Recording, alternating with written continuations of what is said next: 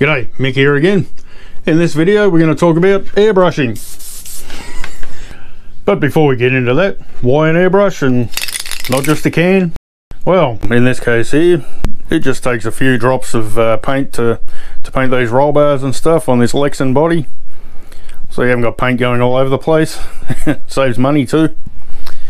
And you can do your details in your Lexan drivers and stuff. Paint the gloves and shadows and whatevers. I probably went a bit overboard with this one. The shadows are a bit dark and stuff, but you get the idea. And details on your hard driver suits. You know, your shadows and belt buckles and things you can do like that. And helmets, it's really good for helmets. I find to get a much better finish over spray cans, you know, just using the airbrush.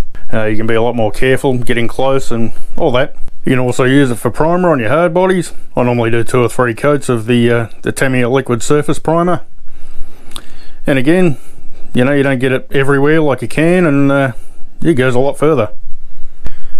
It's also great for applying automotive 2K clear, you know, for the really shiny look. And of course you can do your own custom paint jobs. On this Ultima here, I use the airbrush for the whole thing, except for the blue. I think that was out of a can. But yeah, I used it for doing the shading around the edges here with the black. And the fluoro green and yellow, that was all faded with the airbrush. So we'll get straight into it. And first up, we'll talk about the compressors. You can use a dedicated airbrush compressor like this one. As you can see on this one, we've got 2 regulators, both with water traps and gauges. And over at the back we've got 2 outlets, so you can run 2 airbrushes off it. This one, it's a Iwata Studio Series. I think I got that for around $650. You don't need to spend that much though. This has got 2 regulators. Set up for 2 airbrushes. You don't need that though. You can probably get a compressor for about 200 bucks. And this airbrush here, I'm using a Iwata HPC Plus. That cost me about $250, $270 I think. You don't need that much either, but we'll get to that later. As far as compressor goes, all you really need is a tank. Regulator, adjustable regulator, so you can adjust your pressure. You really need an air trap, and yeah, that's about it. You don't need a lot. On this one I've got 2 regulators, fully adjustable, got the air trap on the bottoms, and that's about all you need. Adjustable at the top, that's up now, but it's locked there. You pull it up and then you can adjust your pressure. We'll go down in this case, so you go down, but if we turn it on, you can see it going up there,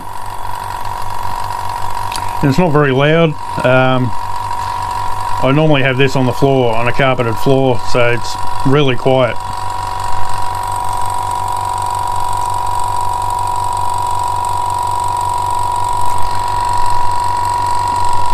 Anyway, we can crank our pressure up and back down to whatever you need. So I really bought this compressor because I planned on having 2 airbrushes running at once, like you know, one over here for fine details or something, and really the other one was for a different airbrush like this. I'll go through them in a minute. It's got a bigger needle. It's this one's 0.3, this one's 0.5, so this one will be good for doing backing on an RC body, or just one color if you're just painting the whole body. That'd be great, whereas this one's much better for details. Now the reason I say you need a tank, this is only a 2-litre tank, but you really need a tank. So if you know, for example, if you're doing a very fine line and yeah, compressor wants to start again or something, you know, you just don't want to run out of air. You want it consistent amount of air all the time. There is other smaller systems you can get, like the Tamiya spray works compressor. It's like an all-in-one setup, runs off a 7.2 volt nickel metal hydride battery. Those are pretty good for, I think it's 2mm lines you can do with them, which is not too bad. And you can also spray the whole body. Yeah, and they're only a bit over $200, quite cheap. But yeah, it depends how far you want to go, really. And yes, if you do have a big shop compressor, you know, 200 litre tank, 3 heads, all that good stuff, you can still use that. Only you'll have to, you know, that'll be up to you to find out what kind of hose adapter you'll need. Take it to your air compressor supply store or whatever. But yeah, all you need is your regulator needs to get you down to about 20 pounds.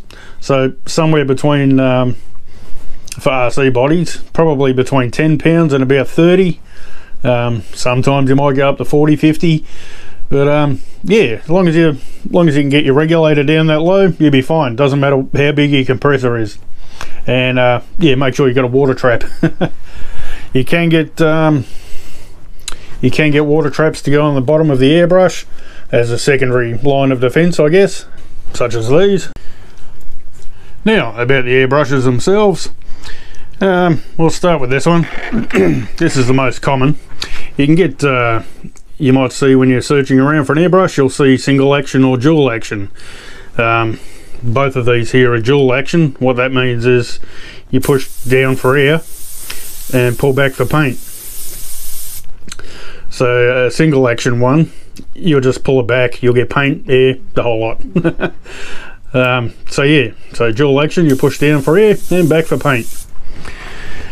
And so I've got this one here. This is a top feed, you know, you put your paint in the pot there, and you've got an adjusting screw on the back. That's to limit how far back the trigger will go. So if you tighten it right up, like if you're doing really fine work, you don't want to slip and, you know, pull it full on. So it'll just make it, you know, only go a little bit. So you can adjust it as far as you want. Yeah, so that's that. And the siphon feed. So this is like I say, this one's got the smaller needle. It's a 0.3mm, and this one's got a 0.5mm. So it sprays a lot more bigger. It's not good for detail. It's good for bigger areas. But yeah, this one, the siphon feed, you put your paint in the bottom and it sucks it up as the air comes through. It pulls the paint through with it. It's also dual action, so you push it down for air and back for paint. This one doesn't have any form of adjusting on the back. It's just yeah, pull it back as much as you need it. And of course, with this one, a lot more paint flows out of it, so you don't have to worry about fine lines being messed up because you're not doing fine lines. So yeah, this one is the Iwata HPC Plus, and this one here is the Iwata Neo BCN. So that's them. I don't really remember the price of this one. I think it was only around 150, 170, and yeah, this one was about 270. But you can get a brush. All you're looking for is you know, your dual action. This one, to be honest, I've never even used it, but I had big plans for it.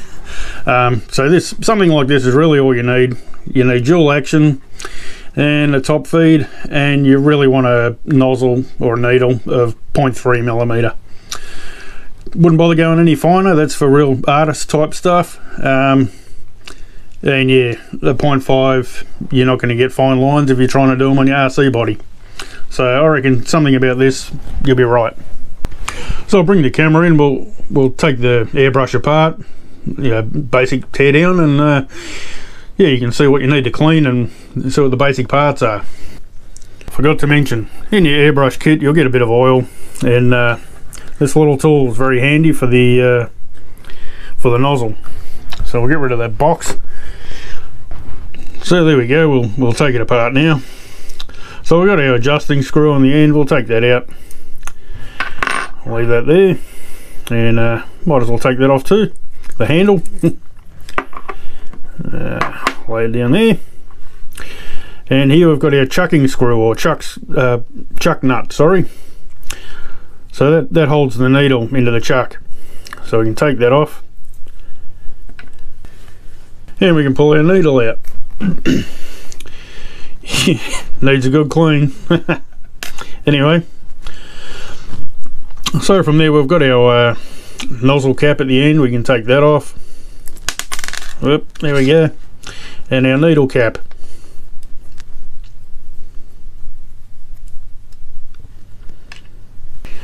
Now on the end there we've got our nozzle. So that's where our little spanner comes into it. So we can undo that.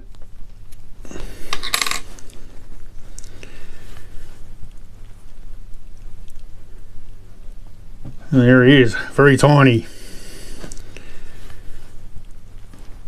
So that's all our main parts there. Be very careful with the end of the needle if you don't want to bend it or put any burrs on it, because then it's not going to be very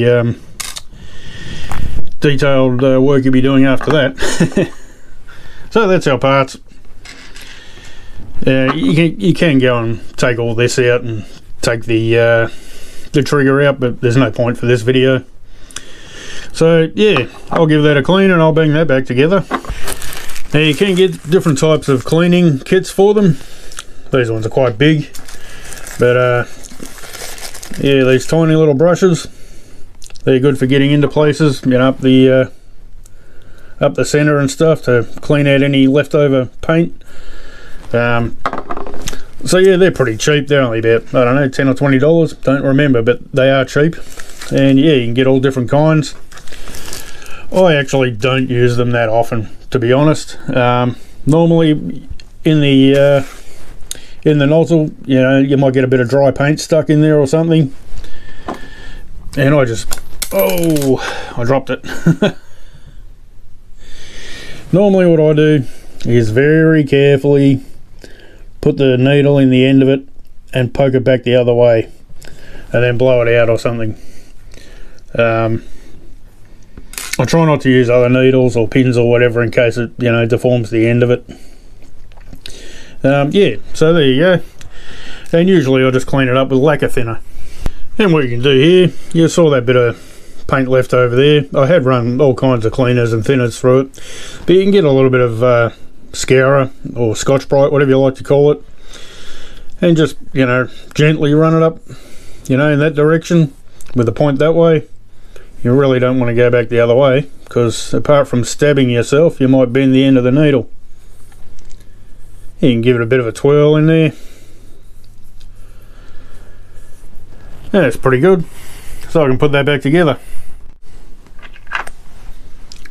And that's it. The airbrush is all back together. Pretty clean. So now we'll have a look at different types of paint and yeah, squirt a bit of paint around. Now a quick talk about paints. All these ones here, they're all water based. They're the Createx paints. And you might notice this candy here. This is the green candy I used on my Tamiya Super Dragon on the wheels. The fluoros over here, they're the ones I used on my Ultima. And anyway, yeah, these ones, quite often use these for practice. They're pretty cheap. They're about, I don't know, 30 bucks for a set of 5 or 6 or something. Can't remember, but they're quite cheap. Now for polycarb paint, I normally mix in a bit of this 40-30 Intercoat Clear. Helps it stick and it seals it better and stuff. And a bit of reducer there, of course. Got the 40-12 reducer. So these ones all need to be thinned. When you're thinning your paint, all of them really, you want it kind of like milk, a little bit thicker than water, but not too thick. That's something you'll sort of try out along the way, bit of trial and error, you'll work it out yourself. These guys here, the Proline paints, they're for the polycarb bodies. And as you can see, you get them in a primary color set and a secondary color set. They do have more colors. These ones you use straight out of the container without thinning. You can thin it a little bit if you need to, but I found they don't really need it. For hard bodies and stuff, you can use enamels. I use them on drivers helmets and things like that. And I use the Tamiya X20 thinner. For the acrylics, I don't have the thinner right now, but I've got the I normally use the Tamiya X20A acrylic thinner, but the lacquer thinner also works quite fine with that. Actually, it might work a little bit better. I think it comes out a bit smoother. And for priming, I use the Tamiya liquid surface primer and thin that down with the lacquer thinner. And for really shiny clear coats on the hard bodies, I use this DNA Diamond Clear. Works pretty good for me in an airbrush. That's probably about it for the paints. We'll get onto some painting. I'll do a bit of painting on some paper just with these ones, give you a bit of an idea on thinning and airbrush control mainly. I'm not going to actually paint a body in this video, but yeah, I'll just give you an idea how to work the airbrush and things. So we'll get onto that now. Alrighty, so I'll go through a bit of the airbrush control and stuff. Rip the cap off, won't be needing that for now. So yeah, like I say, for air, you push it down, and when you want paint, pull it back as much as you need. So you're better off to hold it kind of like a pen or a pencil. You know, you got your finger under here, well, to the side, and you kind of grip the airbrush like this with your middle finger and your thumb, and then you can just use the trigger as you need it, kind of roll it back under your finger. Anyway, I'll stick some of this Createx 5051 illustration black in there. We'll just put a few drops in there.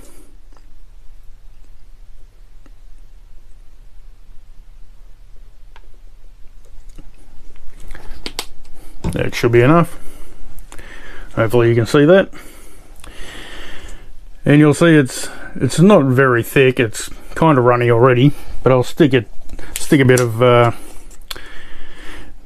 4012 reducer, also Createx. So I'll probably thin it, you know, kind of 50-50. That'll probably do for now.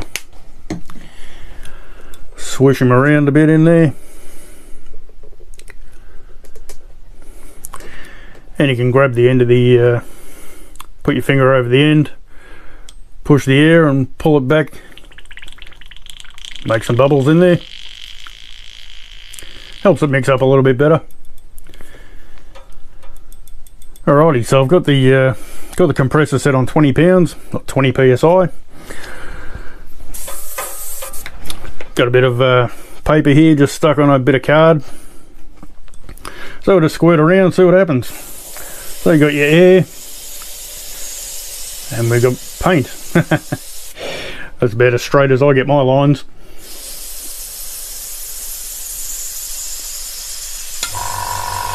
It's not the best here because I'm kind of leaning forward over the bench from a way back so the cameras can see.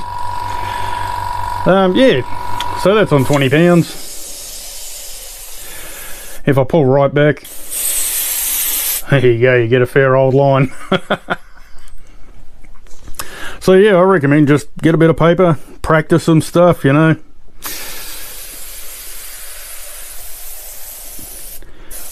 We'll just draw a bit of a, I don't know, maybe a beach scene. Give it a bit of a go. Water's not real flat out there. Oh well.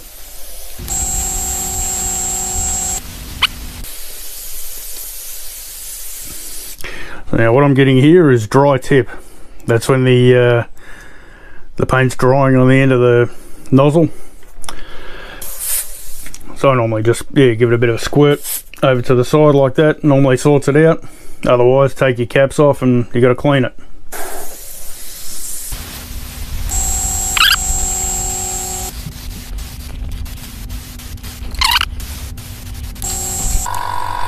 Anyway, you get the idea. You draw a bit of a sun in there or whatever.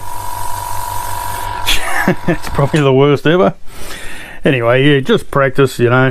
That's all it's about. You see all these elaborate paint jobs and stuff on RC cars. Most of that is about masking, not so much painting with the airbrush.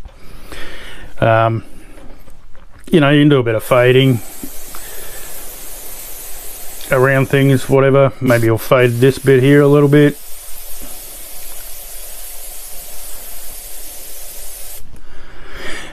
Yeah, probably not the best demonstration, but yeah, all I'm saying is practice, that's it. I will be doing an airbrush video on a lunchbox body where I plan on doing a beach scene, but it's going to be a hell of a lot better than this. So yeah, if you want to paint your whole RC body, crank your pressure up. I'll go up around 50 pounds now. Got it adjusted right back as far as it'll go. And there you can go, you just go over it. That used up the rest of our paint. But as you can see, with this kind of airbrush, with the 0.3 nozzle, 0.3 needle, you still get quite good coverage. So that's why I haven't used my other airbrush at all, because this one does everything for me. So anyway, to clean that, put some reducer. Will do just fine, or you can use airbrush cleaner. Swish that around in there.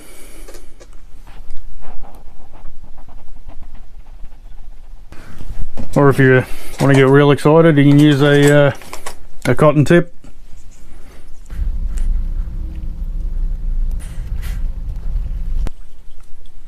But yeah, as I say, I normally just run acrylic thinner through it later and cleans it all out nicely. There you go, it's all clean again. So you can pretty much ignore my really bad beach painting there, but you just got to practice. That's what it's all about.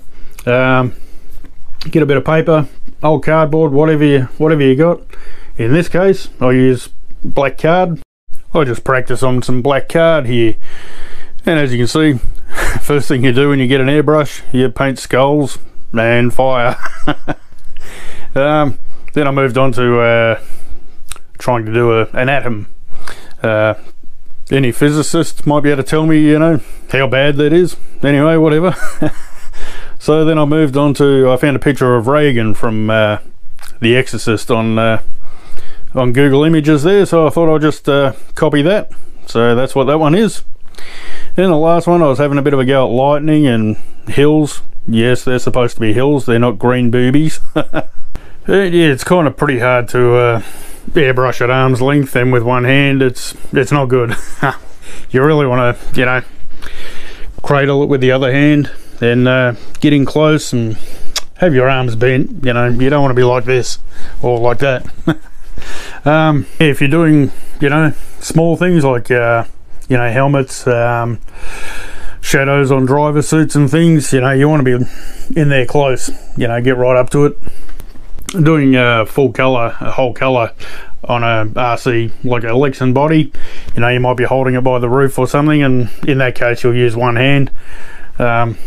You'll work it out though as you go, whatever's comfortable for you. And yeah, keep an eye out. Pretty soon I'll I don't know when exactly, but I'll get a Tamiya lunchbox, but I've got one up there. And yeah, I plan to do like a beach scene all on it, like a mural type thing, and probably end up coating it with 2K clear so it's nice and shiny. So that's about it for this video. Hope you found it useful if you're starting out airbrushing or whatever. Yeah, like the video if you like it, and subscribe if you're new here, that'd be awesome. And yeah, happy airbrushing.